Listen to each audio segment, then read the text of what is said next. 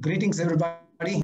Firebird Institute of Research and Management is extremely pleased to organize this webinar on critical management studies, featuring none other than Professor Hugh Willmott, Professor of Management, Cass Business School, University of London, United Kingdom, as part of this international webinar series.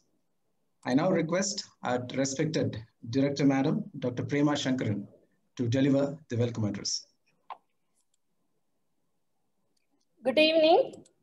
Most distinguished speaker of the day, Professor Hugh Willmott, Professor of Management, Cass Business School, City University of London, UK, respected Managing Trustee of Firebird and Managing Director of Shiva Tekshan Limited, Dr. Sundar Raman, respected Management Trustee, Mrs. Sujana Abhirami Sundar Raman, special invitees, dignitaries, members of faculties from Firebird, student delegates, ladies and gentlemen.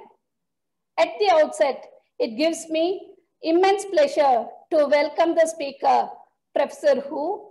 On this occasion, I'm truly happy that a high-profile professor from a premium B school characterizing CMS with the difference is here with us today to enlighten amidst the hundreds of delegates.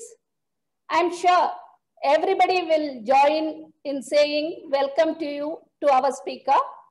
We wholeheartedly welcome you, sir. Welcome you, sir. Thank you.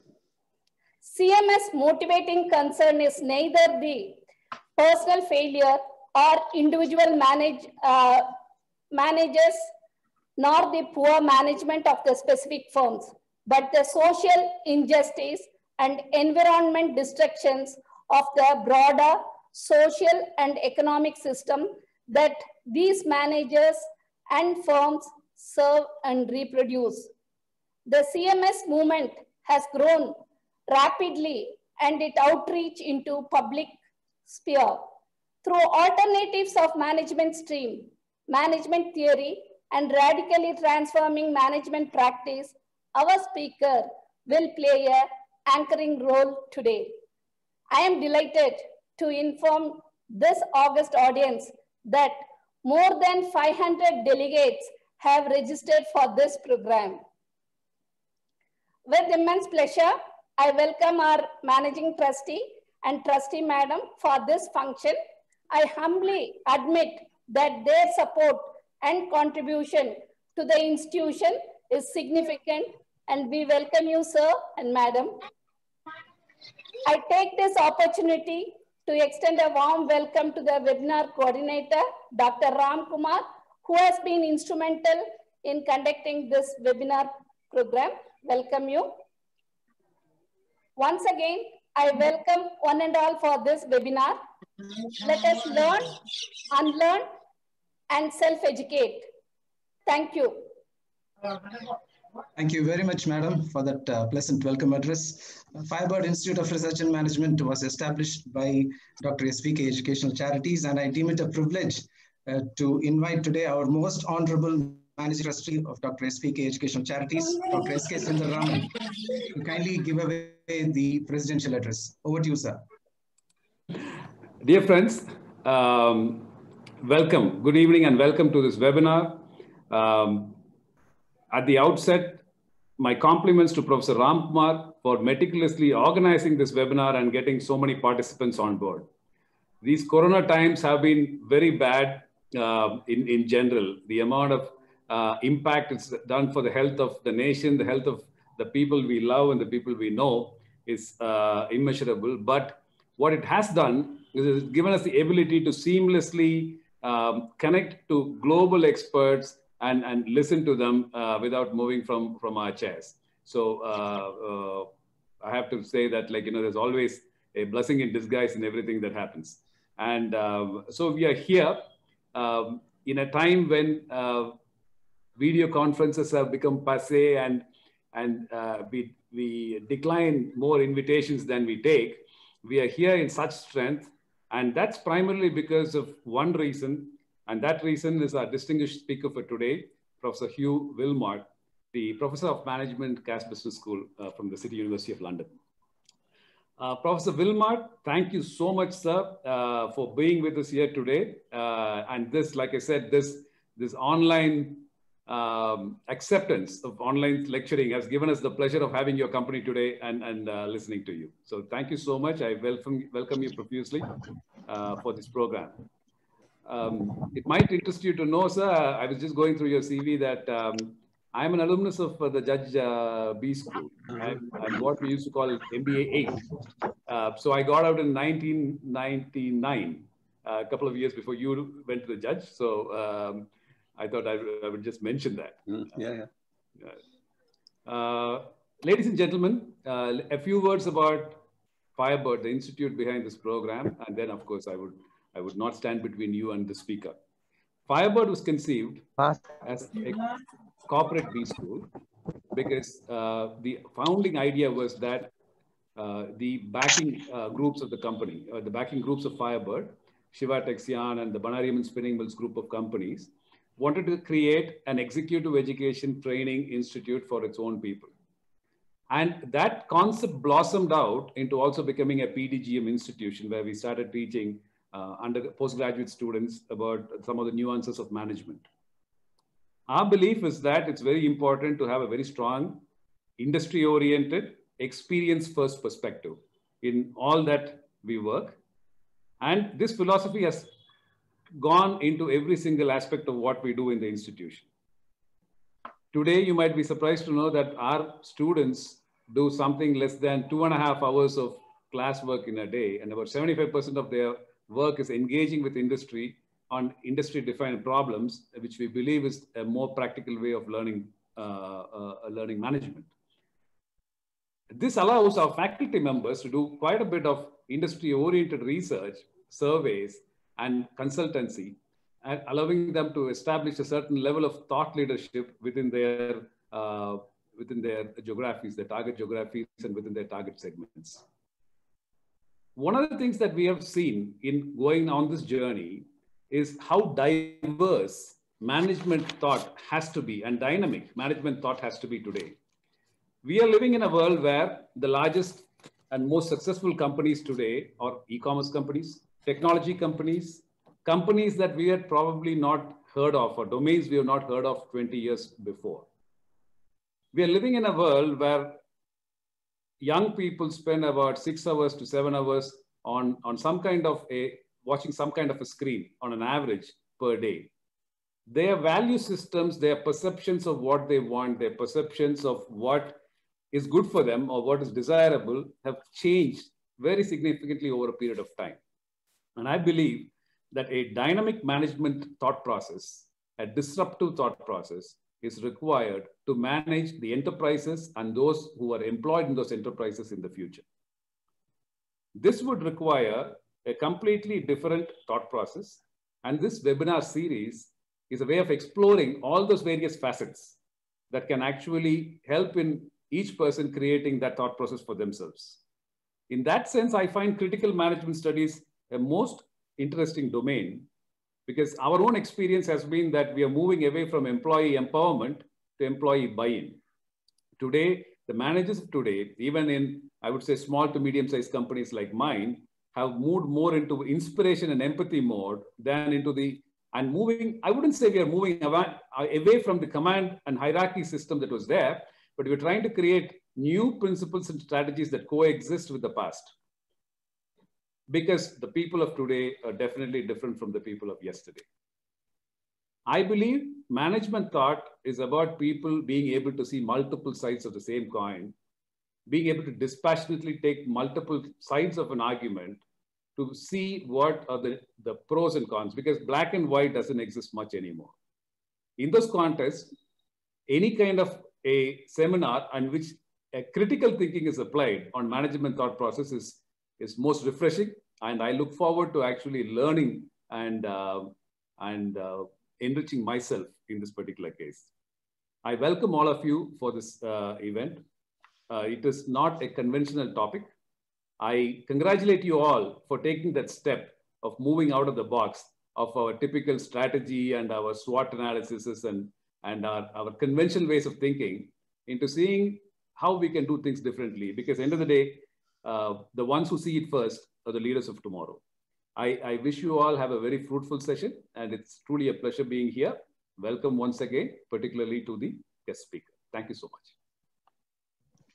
That was truly thought-provoking, sir.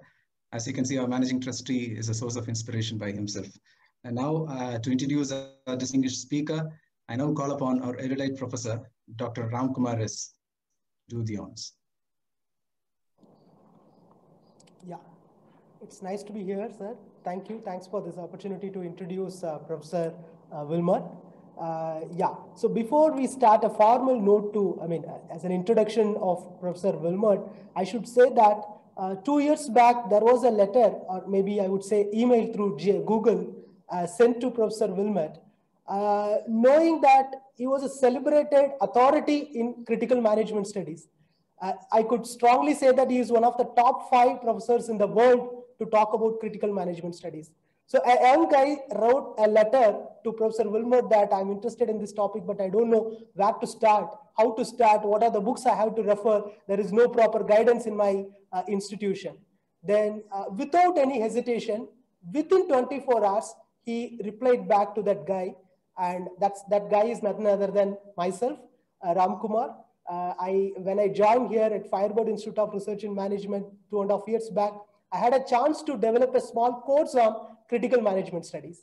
So why I'm saying this, that much down to earth, also very knowledgeable, a celebrated authority in critical management studies.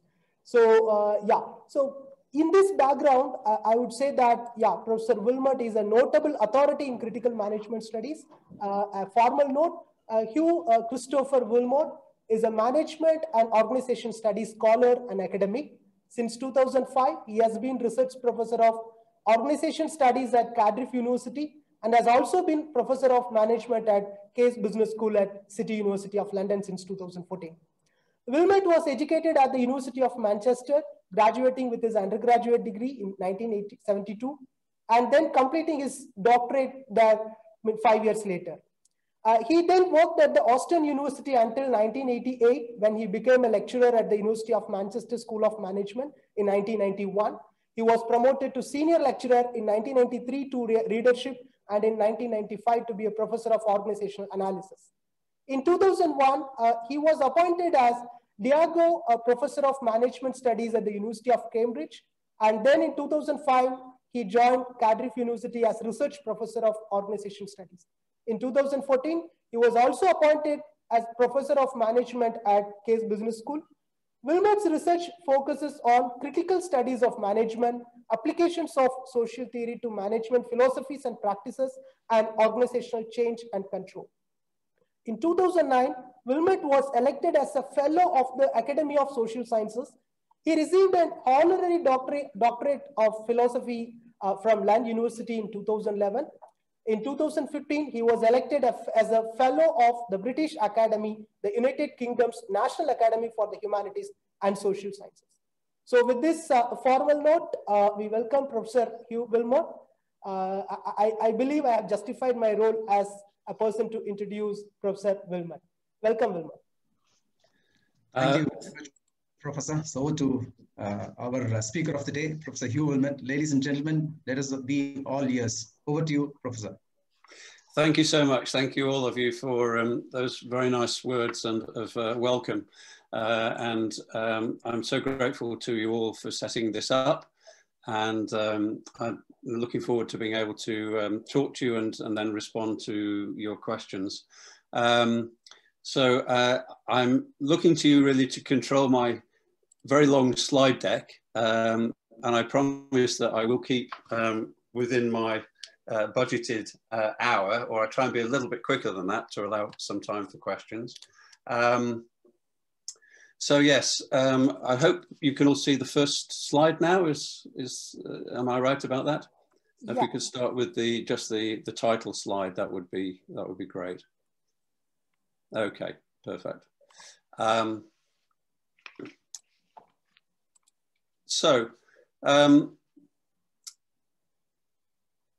talk is going to be very much around critical management studies. And I've subtitled it Reflections on Thinking, but also Doing Things Differently. So critical thinking in management has been with us for quite some time. Sorry, if you could just go back to the first slide.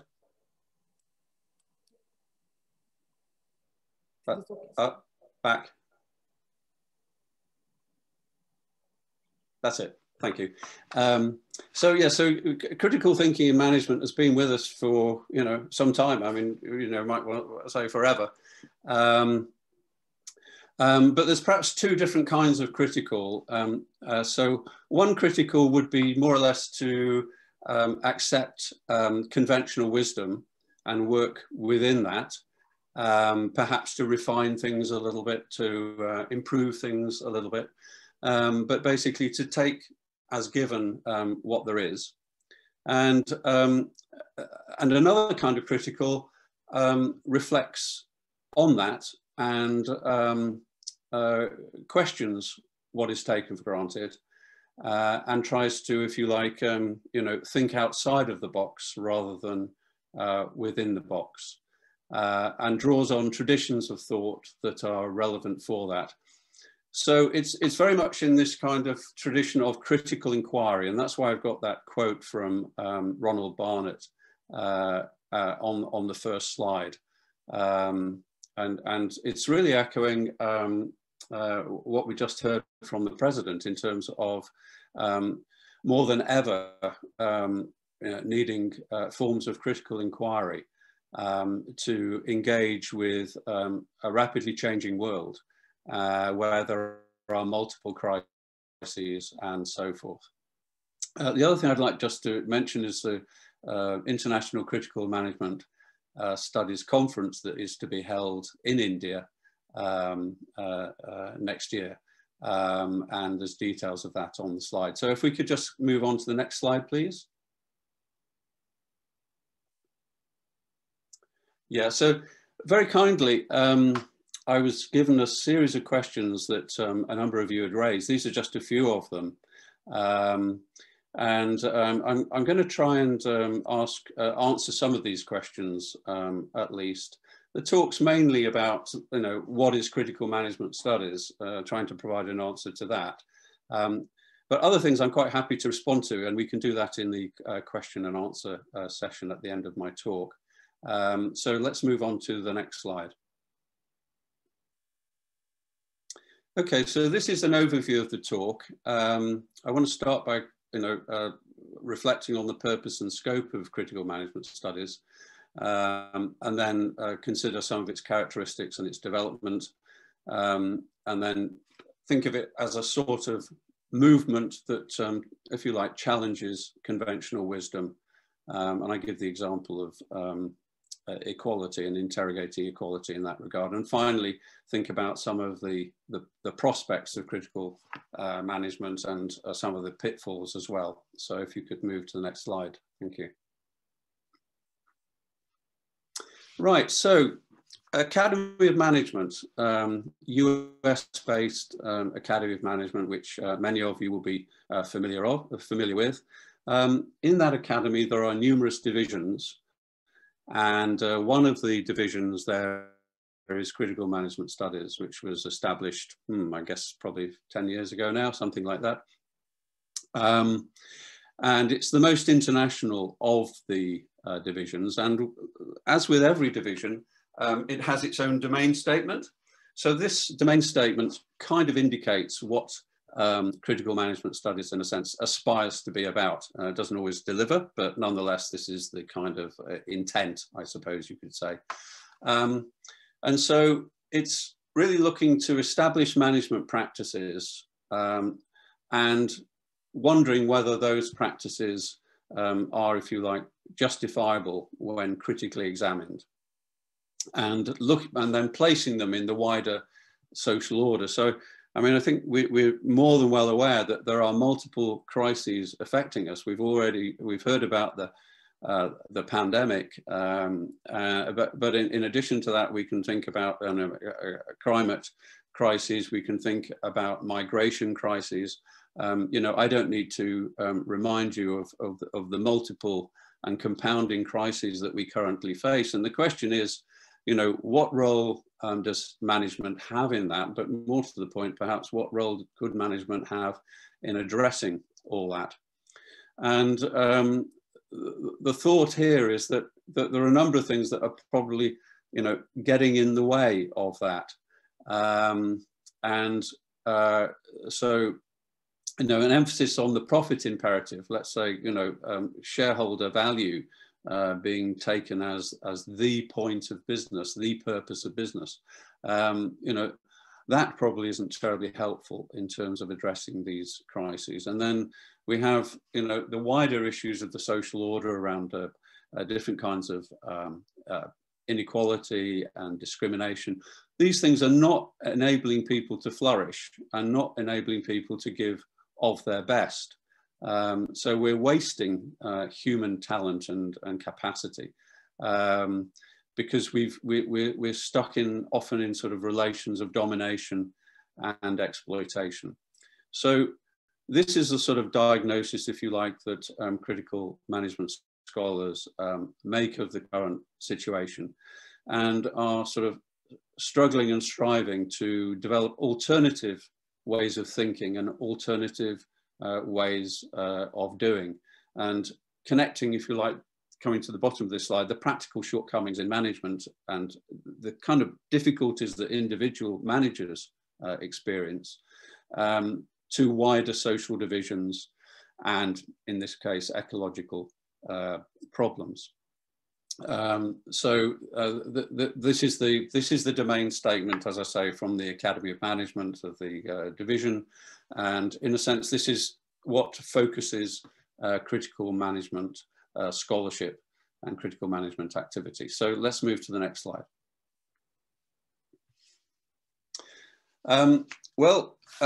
Critical management has also been engaged in these webinars. And as you can see from this one, this was very much on the pandemic and governance structures. So I just thought I'd indicate the kind of things that are kind of going on amongst the critical management studies community. Let's move to the next slide. And here again, another webinar addressing business, economy and society in post-pandemic times. So trying to, get to grips with the significance of this pandemic. What is it actually telling us? What is it exposing about the nature of our organizations and our capacities? Is it time for a reset, a rethink? And critical management people would say, well, we're the people, in a sense, who've been anticipating the need for significant change, and so we would say that we're reasonably well positioned and prepared in terms of offering a more incisive examination of the difficulties we find ourselves in. So please move to the next slide. This again is a contribution here to the World Health Organization. This is by an example of critical management scholarship. This is Patrizia Zanoni, who is currently the editor of the journal Organization. So she was saying, what does critical management studies have to offer to this question? Piece that was published in the Journal of Management Studies. So again, this is just illustrative of the kind of work that critical management studies people do. Next slide, please. So I've talked already about the conference that's coming up next year in India. The previous 11th Critical Management Studies Conference was held in the UK at the Open University. And I just thought it would be helpful to indicate the kinds of issues that were explored and addressed here. And you can see a kind of in this bullet points the kinds of concerns that critical management studies people have, and they extend beyond let's say the sort of regular or standard agenda of an MBA or a business school education, because there's a view that that the pedagogy in business schools, both content and approach, needs to be radically transformed. And I was interested to hear that you're sort of doing this. You are taking the MBAs out of the classroom and getting them to engage with practicing managers. And I think this is excellent because, to me at least, a lot of the content of textbooks is far removed from practice. And it just provides people often with a kind of comfort blanket, but nothing that's particularly useful. So let's move on. So next slide, please. Yeah, okay. So this kind of gives you an indication, I think, of the kinds of resources that critical management studies and people who are doing analysis within critical management studies draw on. And again, you'll see that the kind of source material, the kind of ideas that people work with to make sense of organization, make sense of management, marketing, accounting, operational research, come from a different sort of set of ideas. And that is what is a kind of innovative and hopefully instructive, as well as renewing about critical management studies. There's this kind of theoretical pluralism, and also a recognition that while we talk about critical management studies, there are continuities. So critical management studies itself can become a little complacent and uncritical. And so, it is vulnerable to the same sort of criticisms that it levels against more orthodox or mainstream understandings of management. Let's move on. Next slide, please. Yes, so one of you mentioned that there has been quite a growth in critical management studies over the last, I don't know, 20 years, let's say. And this is just an indicator of it. So what I wanted to bring to your attention here was not just that there's now really quite a large volume of critical work, and here these are just a few of the textbooks. Of course, there's a lot more journal articles. The journal organization, which I mentioned just a few minutes ago in relation to the a piece by Patrizia Zanoni. So that is really a journal for critical management researchers. But many of the other journals publish critical management work, so organization studies, management learning, human relations, and others. But I also wanted to point out that it's not just in the field of sort of management and organization, but also marketing, accounting, and so on. So critical management is sort of engaged by a range of different sort of specialists across the management piece. And some departments have really sort of focused it and concentrated their efforts around critical management. The obvious example is the management school at the University of Leicester, when this is part of its manifesto.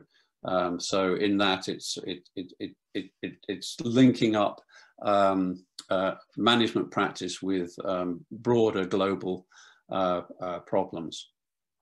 Okay, let's move to the next slide. And it's not only sort of focused around Europe or, parts of North America, or let's say, Australia, New Zealand, etc. But I just thought I'd put these couple of slides on to indicate to you that there are, things going on in relation to CMS around the world. So here we've got examples not only from Europe, but from China, and so on. So this was a book which put together a few years ago chapters that were reflecting on what was happening in different parts of the world in relation to CMS, and clearly this would now need to be significantly rewritten because it's way out of date. Part of the point of having the conference in India next year is to extend its international reach and to become a bit less Eurocentric. Okay, let's move on to the next slide. So I now want to talk a bit in more detail about the specific characteristics of CMS. So let's move to that next slide, please. When people are trying to get to grips with critical management studies and wondering what it is, what's distinctive about it, how does it differ from, let's call it more mainstream approaches, they're often directed to this article that appeared in 2000, co-authored by Valerie Fournier and Chris Gray. Chris was a colleague of mine both at UMIST when I was a PhD student, and then, or rather when I was a lecturer, and also at Cambridge when I was there. So they wrote this piece to try and identify key elements of CMS. And the first one we've already touched on, which is this notion of denaturalizing. In other words, things that are taken for granted are challenged, are questioned. So it's thinking outside the box, rather than sort of staying in the box of the mainstream, thinking about what might be outside of that box. So it's deconstructing the reality of organizational life. It's questioning the truthfulness of organizational knowledge. So for example, you know, if you open up a textbook, a mainstream textbook, and you read about scientific management, or you read about human relations, how, in inverted commas, truthful are those accounts of, you know, what happened in the Hawthorne experiments, or, you know, what we know of what Frederick Taylor did. So that's the first thing. To what extent is it a lot of mythology? And secondly, when we come to look at how those ideas are practiced, what is the connect or disconnect between, you know, what is promised by those things and what actually happens in organizations? So it's about questioning those things, and it's about trying to uncover or develop alternatives. Things that, if you like, have been put to one side, and perhaps too swiftly, and consider alternatives. And secondly, to recognize that things are changing continuously. Things are on the move, and it's necessary to engage in perpetual critique. Otherwise, critical management studies, as I say, becomes too complacent, too cozy, too self-satisfied, and becomes, you know, a scholastic activity. So the first thing then is this emphasis on denaturalization. And it's not as if denaturalization doesn't happen to some degree in the mainstream. It's just that it's not central to that. The denaturalization sort of happens, if you like, within the box rather than attempting to get outside of the box, I would say. So that's the first point. The second point is this notion, and they're related, of reflexivity. So what are the sort of philosophical underpinnings of claims that are made on behalf of management knowledge? What are the ontological assumptions? What are the epistemological assumptions? How do they stack up? You know, let's have an interrogation of the knowledge claims, the truth claims of management studies. You can see that the two ideas of naturalization and reflexivity are quite closely related. And then some reflexivity about how knowledge is, if you like, created or constructed. So that's the methodological reflexivity. And associated with that is the sort of critical reflections on whether notions of science that have been developed within the natural sciences, or perhaps been attributed at least to the natural sciences, sometimes got of just talked as positivism, but that's probably an unsatisfactory label, but I'll use it for the moment. How helpful, relevant are these for studies of the social world, of social practice, of management, of organizing, and so on. So it's about being, having some more explicit and perhaps penetrating conversations, reflections around issues of epistemology and ontology. So this is another kind of injection from critical management studies into the whole area of management and management education. So let's move on to the third element, which is a little more contentious. If we could, next slide, please. Okay, so the next element, called non-performative intent, is one that has been a lot more contentious within the field of critical management studies. So what do we mean here? Well, it's the idea of performativity is one that is associated with subordinating knowledge and truth to efficiency. In other words, taking the ends as given and concentrating on the means. So don't question the ends, just try to refine the means. So that is the notion of performativity. It's drawn from a French philosopher called Lyotard, but that doesn't need to detain us here. So what Valerie Fournier and Chris Gray are suggesting here is that critical management studies is not constrained by the principle of performativity.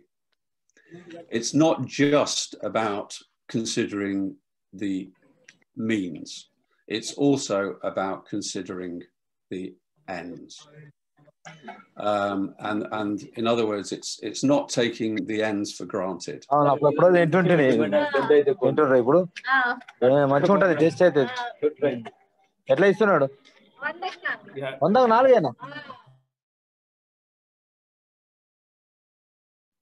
Can everybody please mute yourself? Oh, I think you, Jyoti, please get everybody muted, please. Yeah, I muted everybody. I'm just arranging that. I have muted everybody. Yeah. Okay, I hope everybody can hear me now. Yeah, so it's not just about refining, perfecting means, which I would say perhaps a lot of management theory and management practice is restricted to that. It's about reflecting on the ends. And I think unless we reflect critically on the ends, we are really in trouble. I mean, we can see how deeply in trouble we are as a species and as a planet.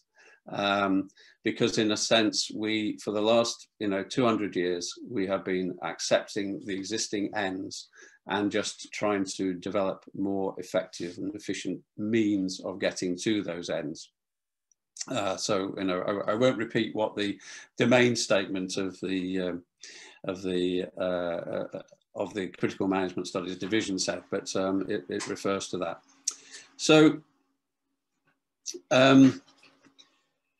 it's a different approach to things. Now,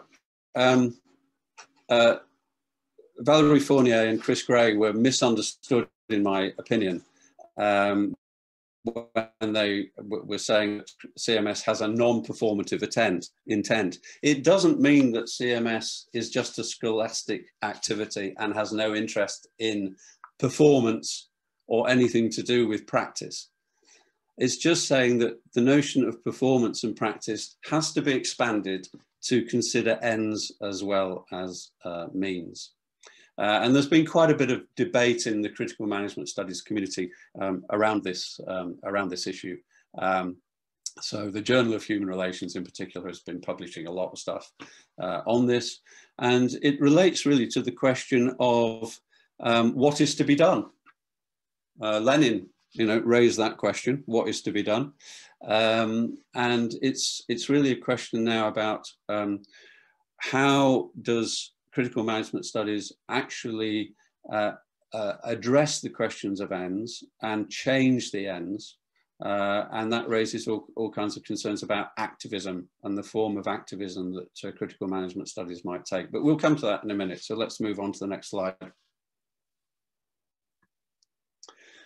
Okay, so this rather busy slide, which I'm not going to talk to in any detail, just indicates how the kind of tradition of critical management studies differs from other traditions within the social sciences. So it's really concerned with changing things in an emancipatory direction. So again, if we go back to that domain statement, you'll see that a lot of those things about inequality, discrimination, etc., is trying to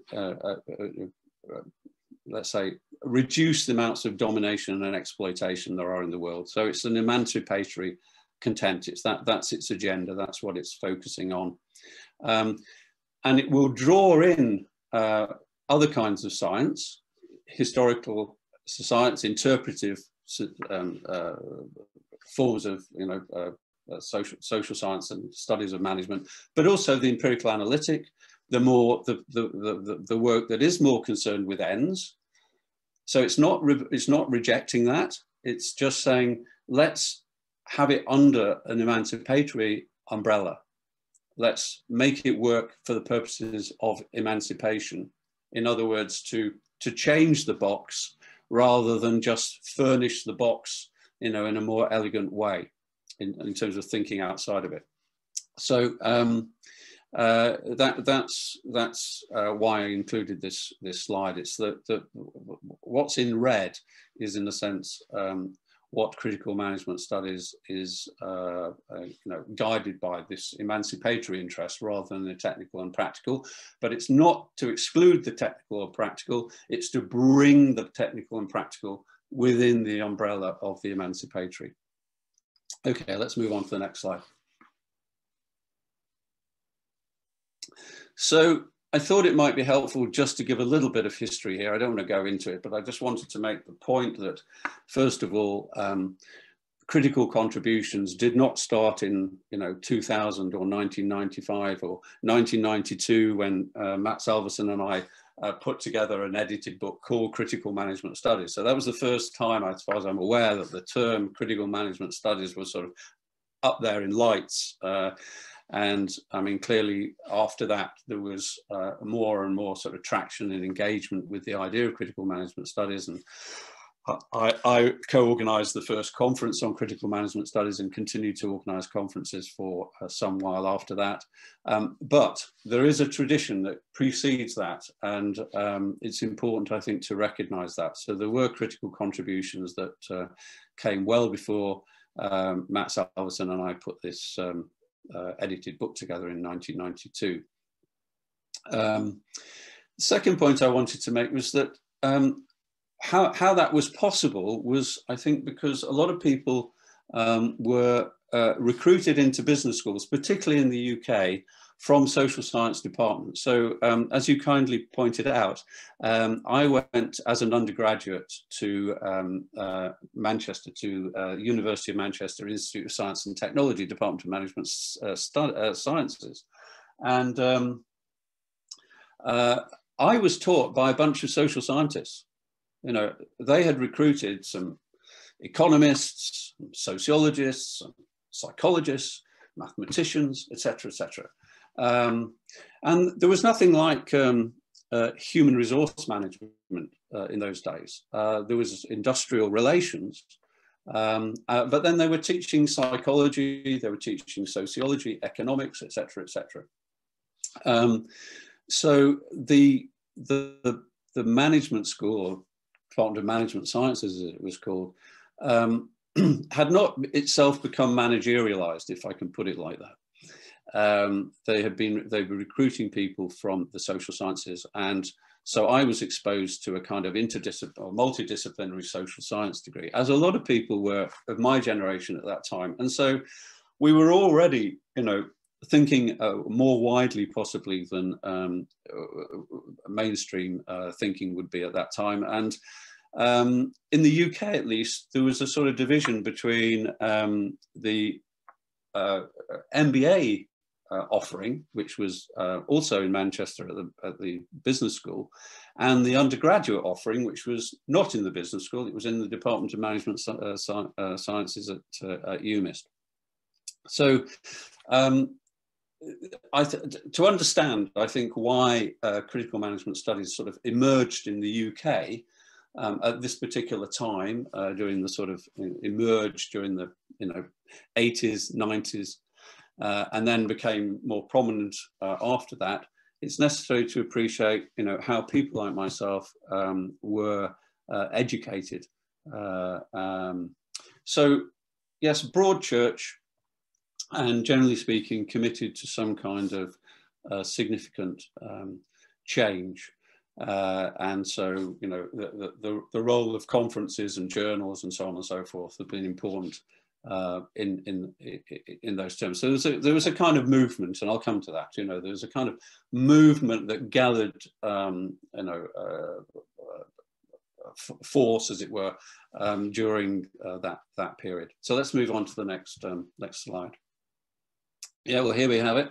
This is the Management Sciences Department at UMIST. It was at the top of that building, you can see on the left-hand side. Not the most elegant setting, but it was interesting to be in the heart of Manchester, and also to be in a science and technology university. Hence the label Management Sciences for the department. This was not a department of management studies, or I don't know, it had to be called sciences. So I think I've gone over many of these points on this this slide. For a period, for about 10 years, it just happened that this department became highly significant. Then a lot of people from that department went and worked in other departments, Warwick, and at Lancaster, at Bath, and so on and so forth. And so it sort of spread out from here. I wouldn't say it was entirely the epicenter. There were things going on elsewhere, particularly those of you familiar with Burrell and Morgan's Sociological Paradigms and Organizational Analysis that came out in 1979. They were at Lancaster, but David Knight's, my very close colleague at UMIST, and myself were in touch with them and well aware of what they were doing. Stuart Clegg, another name that you'd be familiar with possibly, was also, of that era. We were going to conferences together with Stuart. There was a kind of network of people that were very active and trying to do something different in the context of management, and had the space to do it because the undergraduate programs in the UK, as I said, had not become managerialized at that time. So let's move on to the next slide.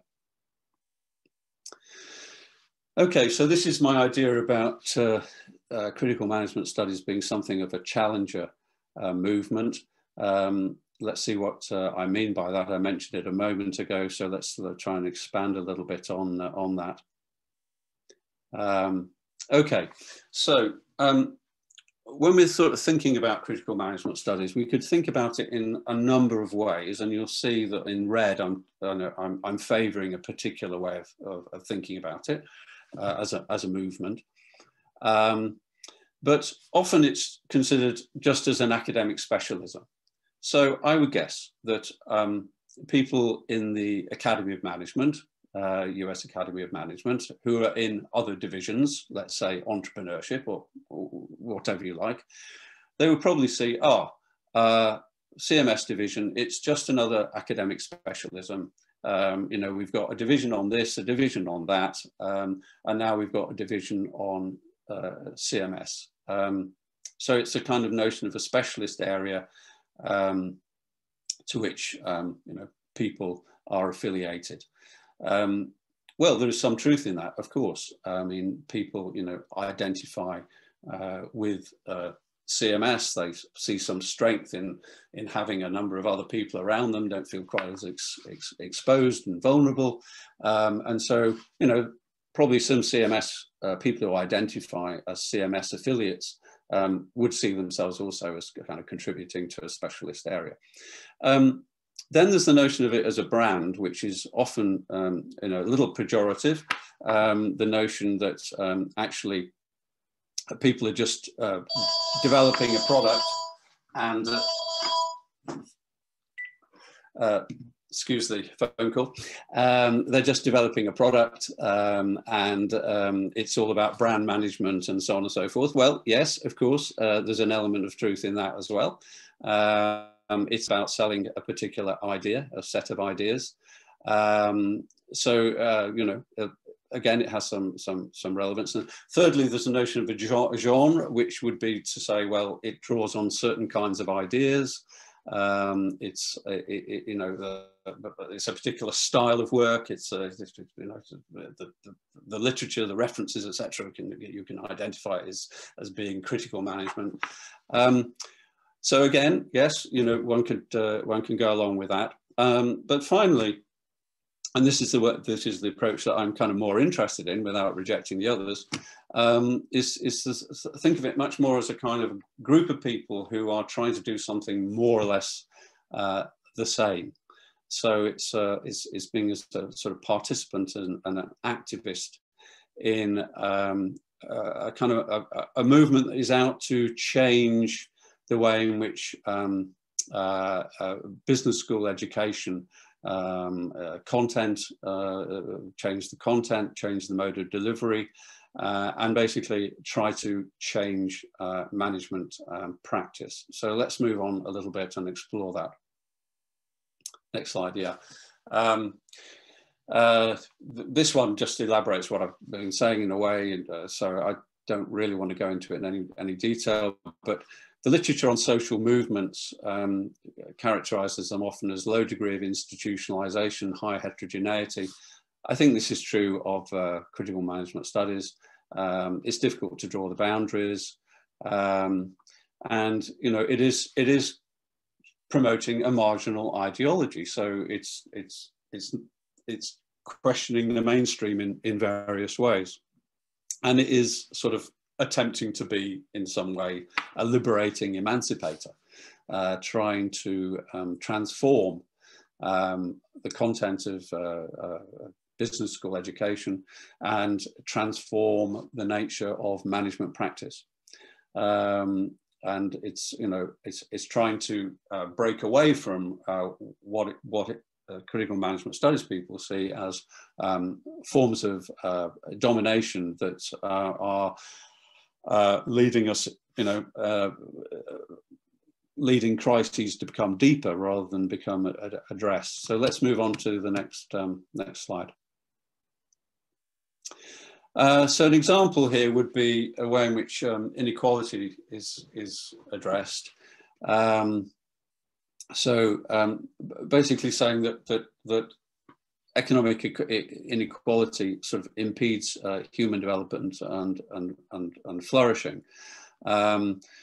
So relating inequality to low levels of skill and trust, as well as restricted social mobility and inertia with regard to climate change. So this is very much about trying to hold on to things as they are in order to protect privilege and to protect power. So, you know, it's a challenge to that kind of thinking that, you know, implicitly, I think, informs a lot of management ideas and what we find in management text. Doesn't say it explicitly, of course, but I think implicitly it's about how do we change things in a way that does not really disturb the status quo. It's about reforming the means, but not changing the ends, to come back to what I was saying before. So the sort of questions that then get asked is, you know, how do businesses actually contribute to and reinforce inequality?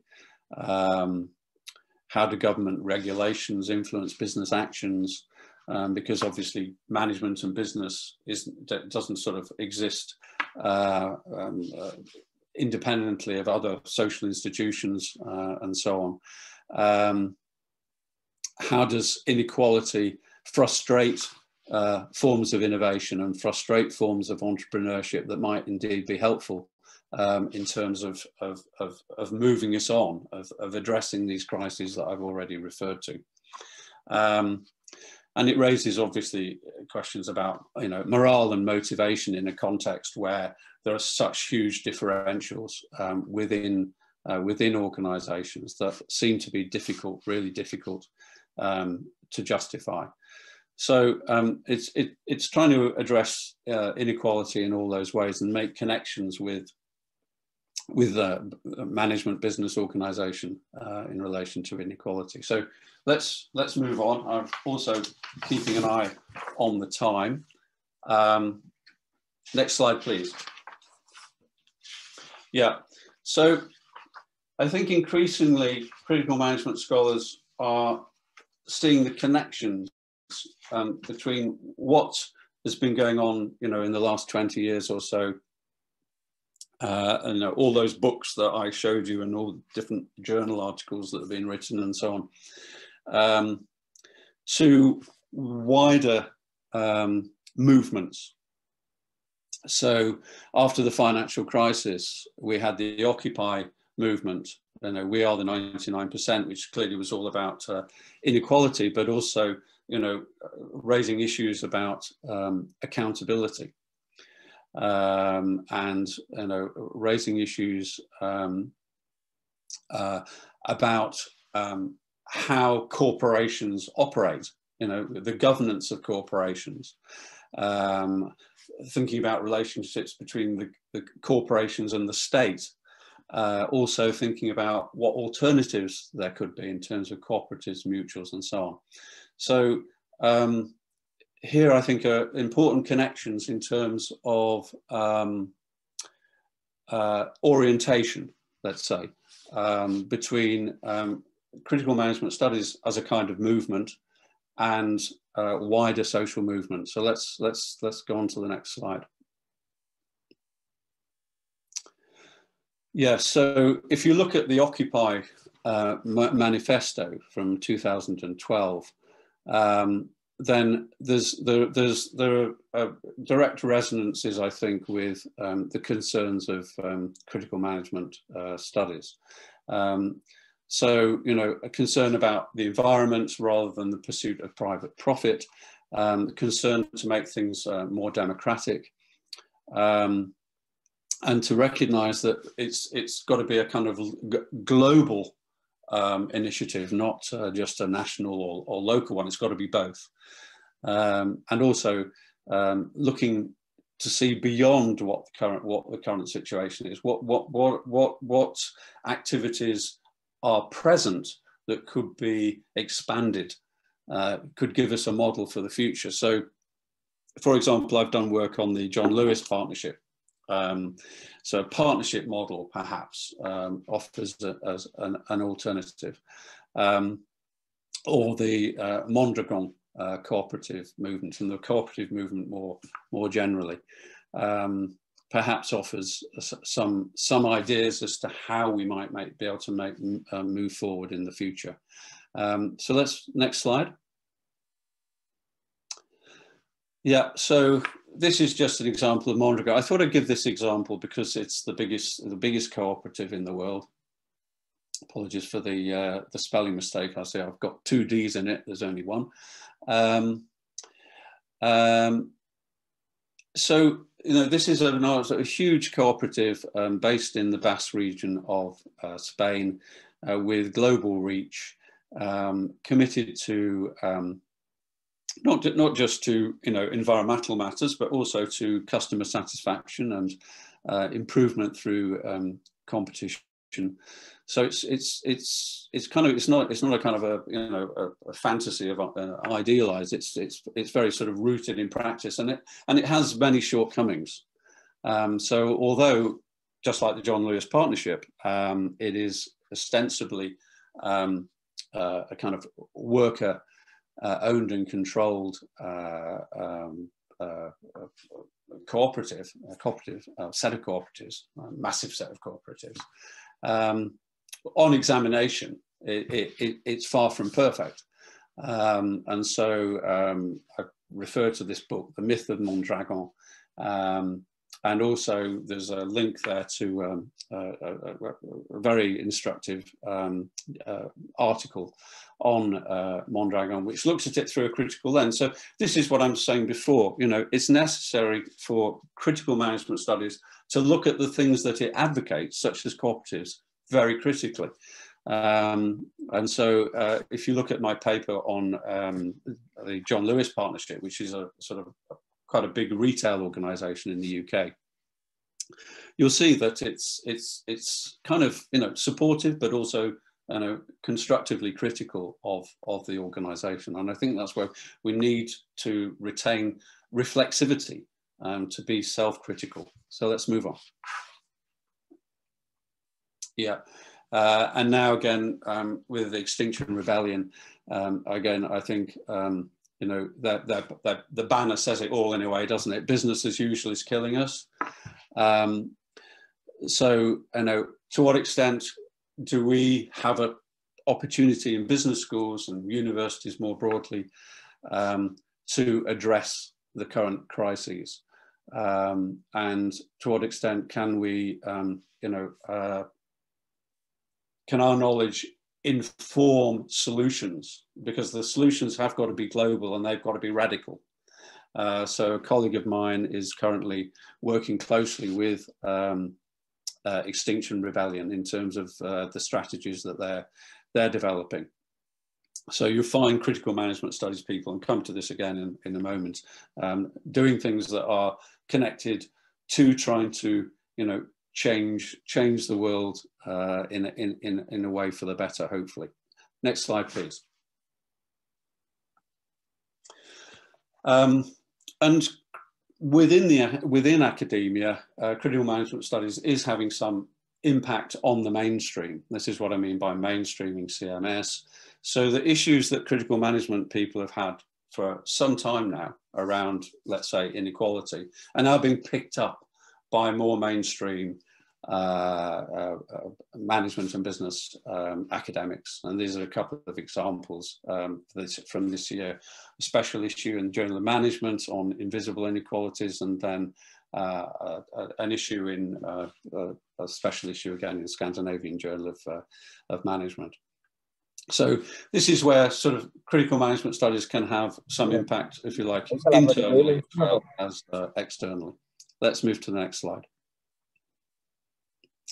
And here now we just want to have a look at the prospects and some of the pitfalls associated with CMS, and hopefully I will finish talking in about 5 minutes. Okay, so thinking about the prospects, we've come back to that domain statement that I introduced some little while ago now.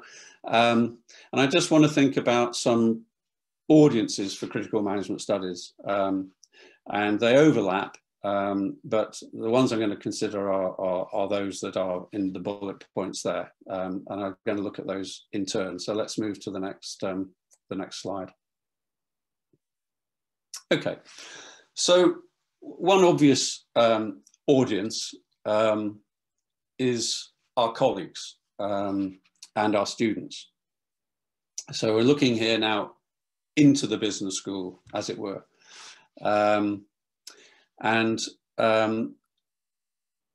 There's always a possibility to have dialogue. It's not as if, you know, everybody's completely sold on one position or another.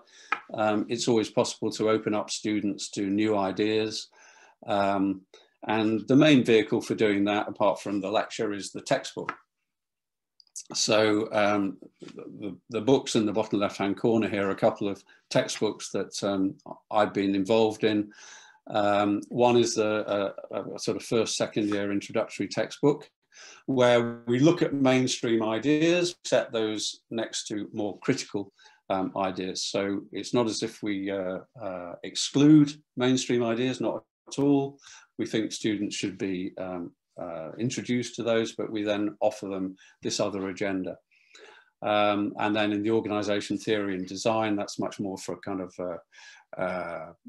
MBAs or people with some managerial experience.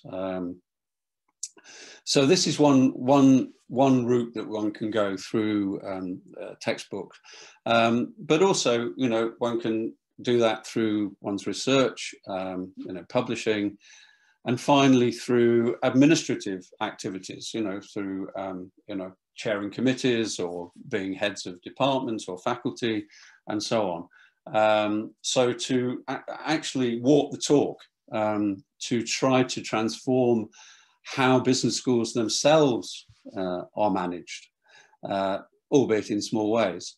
So, for example, you know, initiating actions or supporting colleagues that challenge rather conservative priorities, or assume, you know, a sort of macho, sort of oppressive style of management. So I think it's almost, you know, let's try and put our own houses in some order, as well as perhaps prescribing for other people.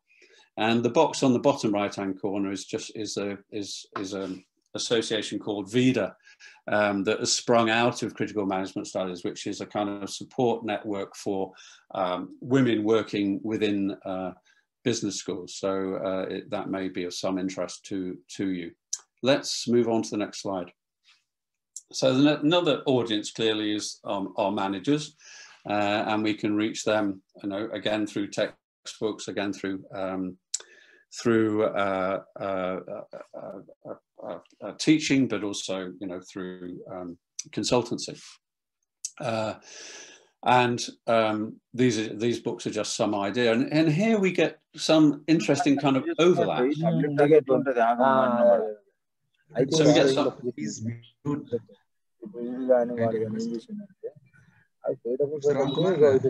Just a minute, sir. I will mute everybody. Always be muted. Okay, so here we get some interesting overlaps as well. So the book in the bottom right corner, the Lights Out book, is actually written by a couple of journalists on General Electric.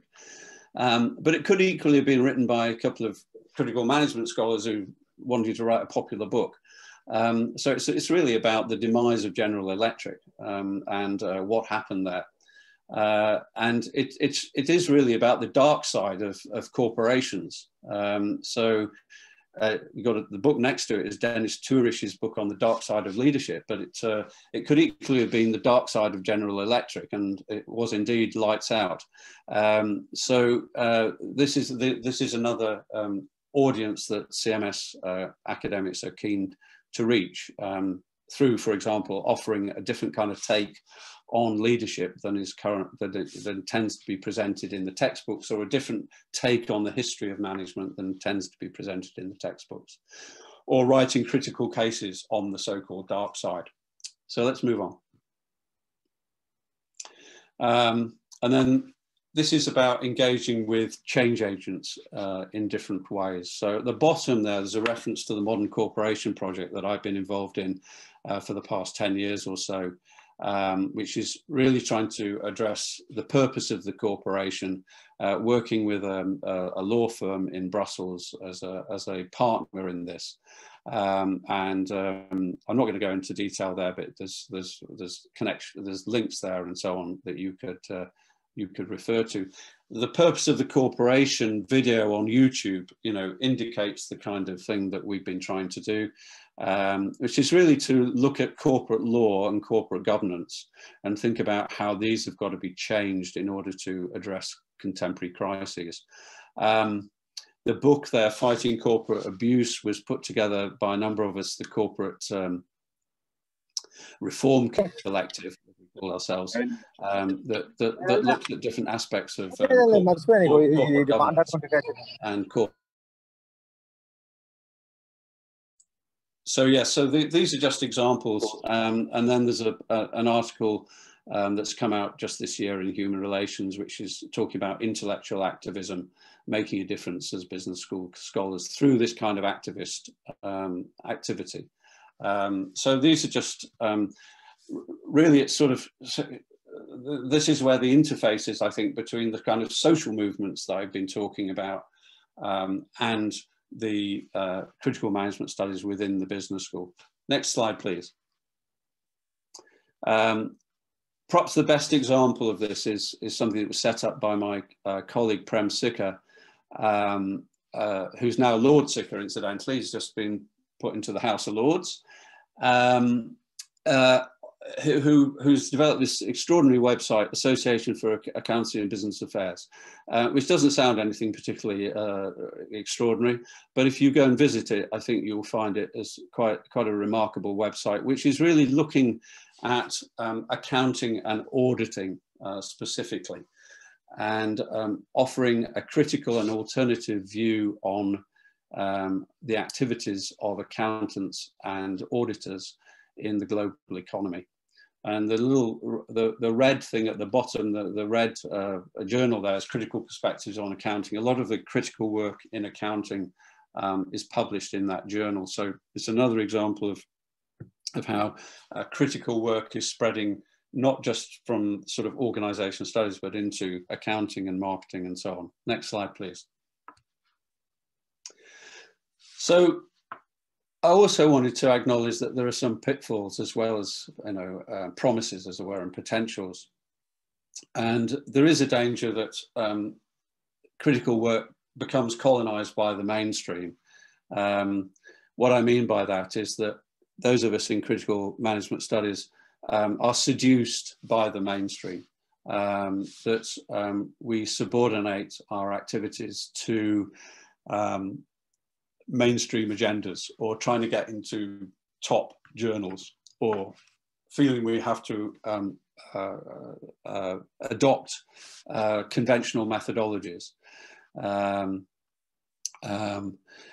So, there's always pressure to conform and to,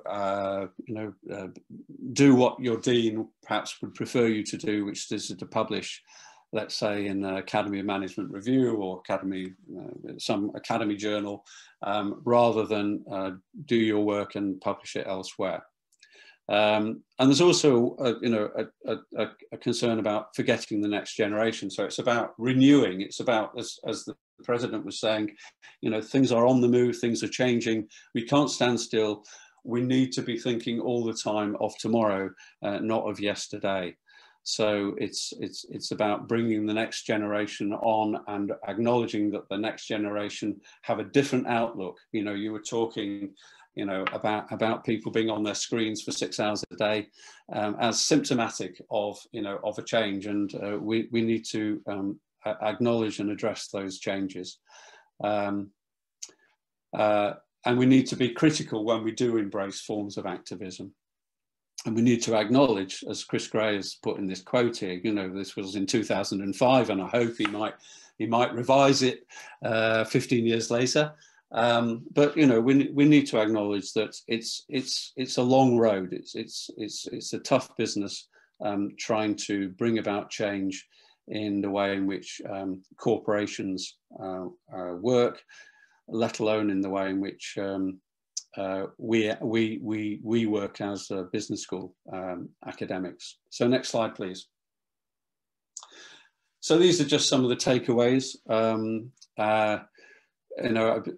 Trying to suggest that there is a different way of thinking about management, and by implication, doing managing. It's broadly about thinking about or undertaking studies that are of management rather than just for management. If we do things that are purely for management, I think we will really restrict our horizons and probably stay in the box. I think we've got to get out of that box and make studies of management rather than simply do what perhaps managers think we should do. So I think as consultants, that's entirely fine. But I think as academics, we have another obligation, which is where I started with that first quote from Barnett on the title slide. And to do that, I think we need to, recognize how value-laden the nature of knowledge is, question claims towards neutrality. If we don't do that, then I think, you know, we accept the status quo as somehow being unquestionable, and I think that leaves us in a very weak position. And so it's about, you know, moving away from just thinking about management as basically as a set of techniques, which is about sort of thinking about it in terms of empirical analytic science, to go back to that slide, that multicolored slide where I was talking about emancipation and historical hermeneutic approaches and empirical analytic. It's about trying to transform management as theory and practice within this more emancipatory framework. And so that's shifting management away from being arguably more of a kind of servant of domination, where there's institutionalized inequality, there's corporate colonization, there are all kinds of crises, towards thinking about management as being participating in a movement which takes us to a more kind of democratic and self-determining world. So that's the kind of agenda that critical management studies has, and it's played out in all kinds of different ways across the different specialisms of management, as I keep wanting to stress. So, you know, it's relevant for marketing, it's relevant for operational research, it's relevant for accounting, and is trying to bring about a different way of thinking, but also a different way of acting. So I'll leave the talk for there. We can just move to the next slide, which is, I hope, just thanking you for listening, and very happy to take some questions now. I think I've been about an hour, which is what I was allocated, but I hope I've left enough time for a few questions. So thanks very much indeed for listening. So the floor is now open for questions. And well, Professor, that was indeed mind-boggling. So right from areas like reflexivity and going on to touching people of social resonance, it is truly a lot of insights on CMS. Thank you very much. So ladies and gentlemen, the floor is now open for questions. And Professor Ramkumar, can you coordinate the same, please? Yeah, it was a wonderful session, Professor Willmott. We have received a number of questions, almost 35 valid questions from the registration form, and almost all of the questions we have touched and addressed in this 1 hour session. So apart from that, there are few questions are raised in this platform through chat box. Professor Dr. S. Lara Priyadarshini is asking, is there any specific model is defined to measure critical management for manufacturing sector? Okay, so yeah, I think the answer to that question is no. It relates to this thing about performativity, I think. So the kind of thing that critical management people are interested in is kind of transformative rather than model building. So if I've understood the question correctly, there would be two issues, I think. First of all, is it consistent with this kind of emancipatory intent?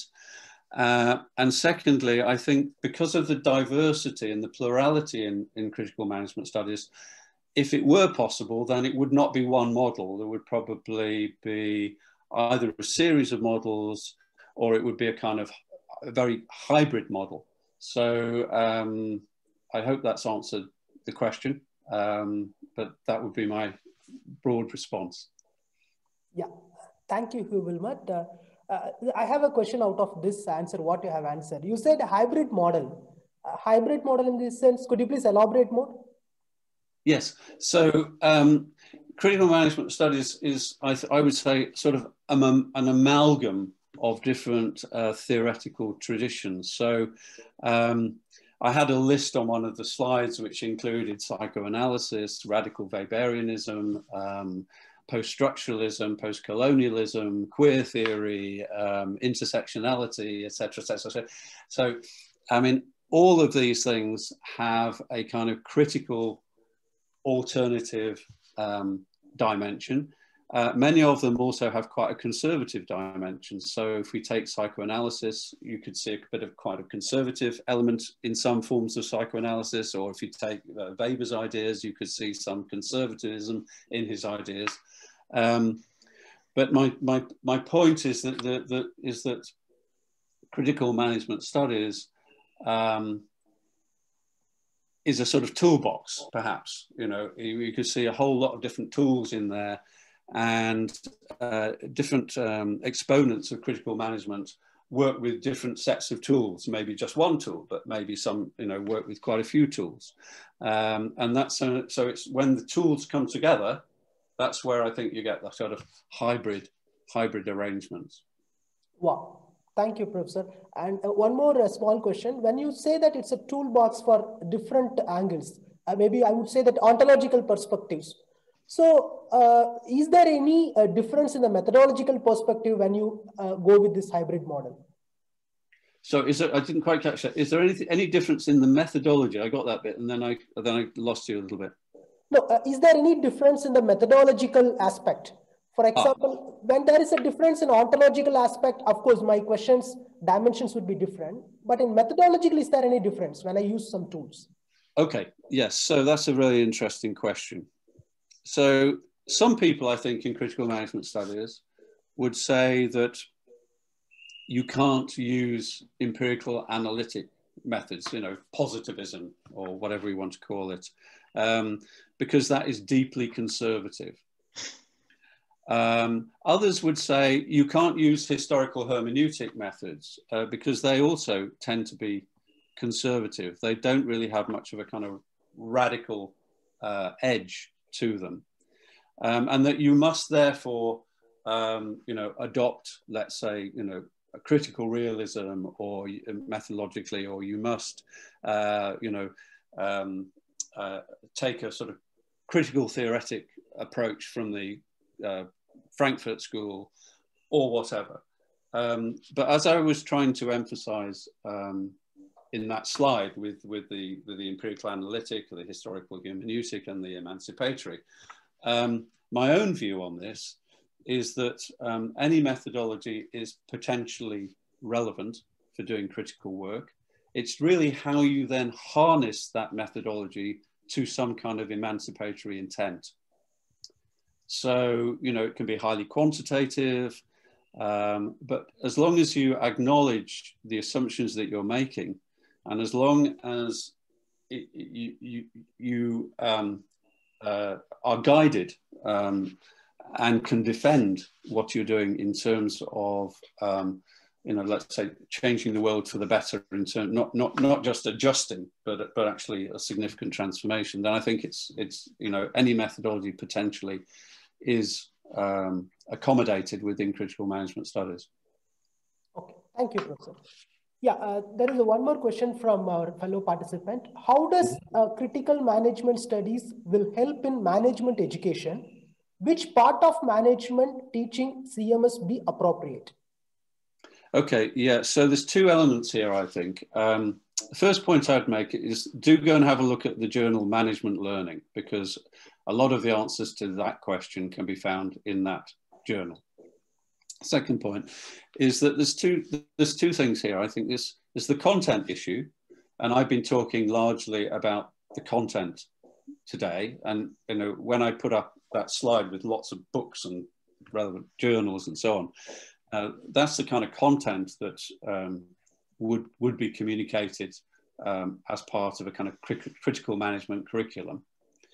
But then I think there's also, you know, how it's communicated. And that to me is as important, I think. It's the process. And more specifically, how do we engage with knowledge?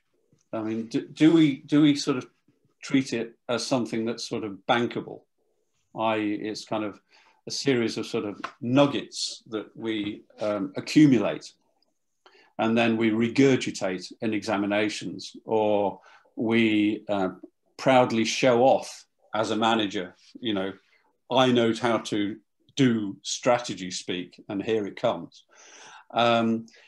Or is it actually an openness and a willingness to be reflexive and to engage and to acknowledge how little we actually understand and how little we know? That's a different kind of approach. It's a different kind of process. It's a much more humble approach to the process of learning, and interactive, rather than arrogant, rather than the master telling, in a sense, you know, the slave or the servant or the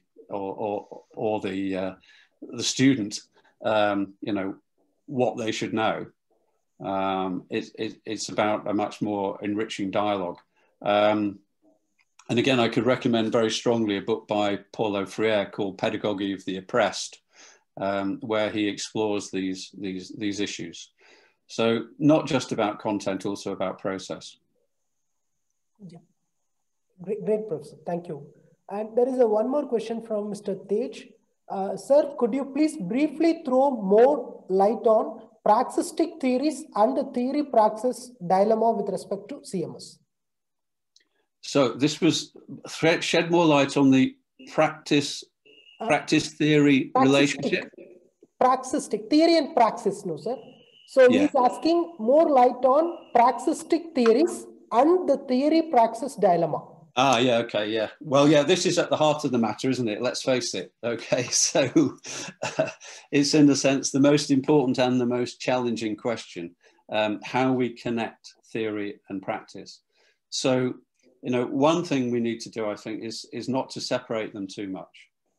So what I mean by that is that if you take the practicing manager, they are, you know, they are being guided implicitly by some kind of theory.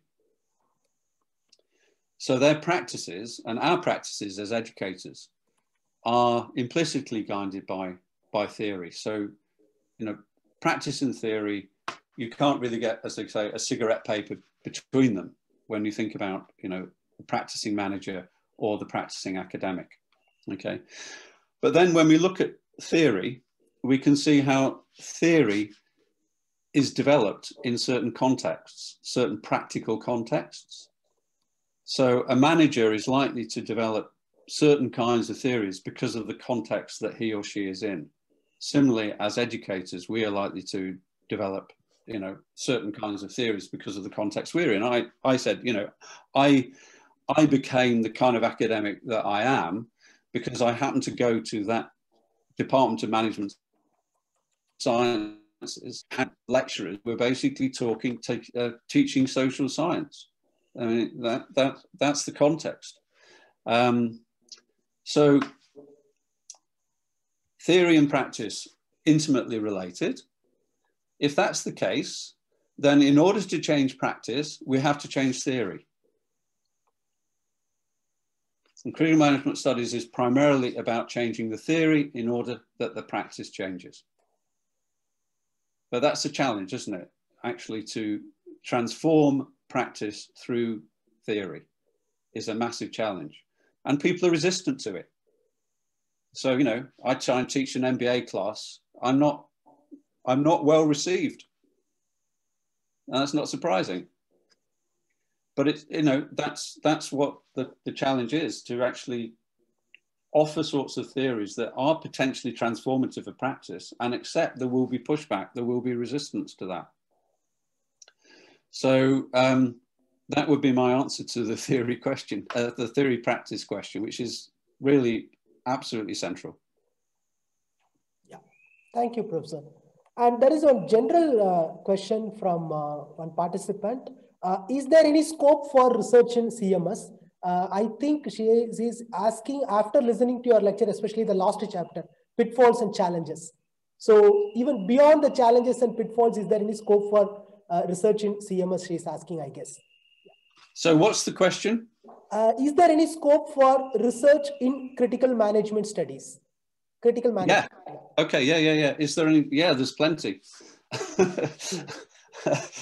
Absolutely massive scope for it. So whatever your field is, I mean, obviously we haven't got time to go into that, but whether you're working, let's say, in accounting or marketing or wherever it may be, there is already an established body of work in critical management studies. So the first thing would be to take a look at what people have already done, and then think about how you could do it better. Yeah, I mean, get on board. There's plenty of room. Yeah. After that, I couldn't find any valid questions, Professor. There are general questions like advantages, disadvantages of CMS. Yeah, this is the question. Would you like to address this, Professor? Oh, say it again, sorry. Yeah. Can you explain about advantages and disadvantages of CMS? Ah, yes, okay, yeah. Well, I think I've touched on that already in a way. If you're talking about doing it as an academic, I'm just going to take the question as, you know, if you're a PhD student, or if you're a member of faculty, what are the advantages of getting on board CMS, and what are the disadvantages of getting on board CMS? I'm going to take that as the question. It may not be the right question, but I'm going to take it that way. So I would say, well, let's look at the advantages first. I mean, the advantages is that there's plenty of work to be done, as I've already said. There are people who are actively involved and are committed and are there, as a sort of support network for doing that work. So that's important. In terms of pursuing an academic career, then it's not as difficult as it used to be, because there is all that network. There are journals, there are spaces, etc., for it, and there's a growing interest in it. The other advantage, I think, is that it is highly relevant. It's highly pertinent for the challenges, the crises that we're currently facing. So my view is that it will become increasingly valued. As business schools have to adapt to what is going on, they will be looking around to changing their curriculum and introducing ideas that up until now have been on the margins, but I think will potentially become more central. Until that happens, there are disadvantages, undoubtedly. It is an uphill struggle to get one's ideas listened to and engaged, because currently, business schools are very, very conservative institutions, in my experience. And so trying to introduce, innovative ideas or innovative approaches, can be difficult. And it's difficult not least because the most highly regarded journals in the field are also deeply conservative. And I think, that the influence of North America on business school education is very unfortunate. And the internationalization of that, I think, is very unfortunate, particularly through the Academy of Management. I think all these things are not helpful for the development of critical management ideas and practice. So that's why it can be a bit of an uphill struggle. Yeah, there is a last question from Mr. Tej. Sir, you mentioned unconventional methodologies in CMS in your talk. Can you give some examples? Okay. Yeah. So I suppose critical management people would be interested in all kinds of methodologies, but probably inclined, for example, to ethnography in a way that mainstream researchers tend not to do. So trying to get as close to the phenomenon as possible. So if you take, let's say, examples of managerial work, Tony Watson's book, In Search of Management, which is an ethnography of work, is an example of that. Another example is David Knight's and Fergus Murray's book on Managers Divided. That's one example, but another example could be, that critical management scholars have been interested in visual methods, so using video cameras and so on to do their work. It's really trying to facilitate this emancipatory intent And so the methods will tend to be adopted that facilitate, that objective. Yeah. Last but not least, only one question from Professor Balaji Subramaniam, a young researcher also. It's a very valid, even I have the same question, Professor. We do not see many scholars working in critical management studies, particularly in B schools in India. So anyone interested and want to work in this area do not find much guidance or support. Any suggestions on how to move forward, particularly for PhD students and early career scholars? Yeah, that's a great question. So people elsewhere in the world have wrestled with this problem and sort of begun to overcome it. Yeah, so you could look at, let's say Italy, or you could look at Germany, or, Europe, where, 10 or 15 years ago, it was the same situation. So what can be done? Well, it's really about reaching out, as you've done here, to me, but in other ways as well. So I've stressed how at the academy, if you can get there, or even if you can't get there, if you can be a member, there's the critical management division. Anyone's able to join that division if they're a member of the academy. Then you can become an officer within that division without that much difficulty. So there's all those sorts of ways of doing it. And then, just contacting scholars in that critical management community. And we're talking thousands of people now who have similar research interests, and see if you get a response. I mean, I think because, you have to be reasonably committed to critical management in order to sort of put your head above the parapet. And so the chances perhaps are slightly better of getting a response from critical management. Not necessarily. I'm not saying we're all angels. We're not. But there's probably a good chance of reaching out and being able to make contact and getting support in that way. Yeah. Thank you, Professor. Wonderful. Yeah, that's all, Professor Jyoti. Over to you. Oh, that was fascinating indeed. So I'm duty bound to propose the word of thanks also, and huge thanks are due to Professor Hugh Willmott. Sir, that was amazing what you have done in the area of CMS, and you really walk the talk. That's what we need to say. So, ladies and gentlemen, I think we all have to give a thumbs up to Professor Hugh Willmott for the intrinsic work that he has given in the fabulous area of critical management studies. Thank you very much, Professor. Thank you indeed. Thanks very much for inviting me. It's been a pleasure to be able to talk to you and also to respond to questions. I see there's quite a bit of chat here. So I may be able to just respond to some of those things in a few moments. Yeah, surely, yes. And this wouldn't have been possible but for our managing trustee, Dr. S.K. Sundarram, who's always been a pillar of support. And we wholeheartedly thank him for delivering the presidential address also. Thank you very much, sir. And our thanks are due to the trustee madam, Sujana Abhirami, a charismatic leader who constantly motivates and urges us to stretch the extra mile. And we are always following her footsteps also. Thank you, madam.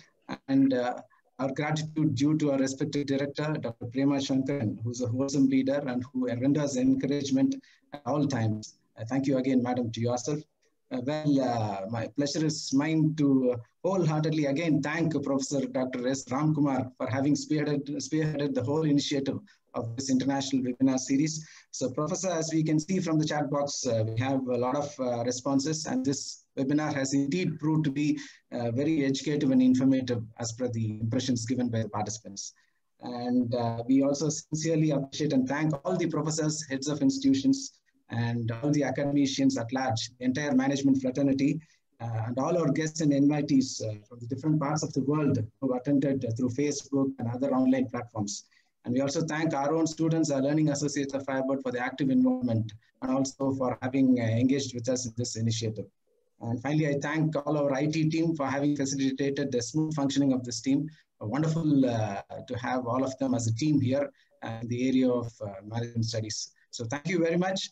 Looking forward to seeing you all again in the next set of Firebird International Webinar Series. Thank you, Professor. And if at all you can take your chat box in things, you can take it forward. Okay, thank you, Professor. Thank you very much. Thank you, Jyoti. That was good hosting. Professor Ram, yeah, yes, great, very well organized. Thank you, you, Professor. Thank you once again for joining us. It was a real pleasure having you with us. Thank you. Thank you. Okay, see you all again soon, I hope. Yeah, thank you all. Thank you, Professor. Look forward to. Thank you, Professor.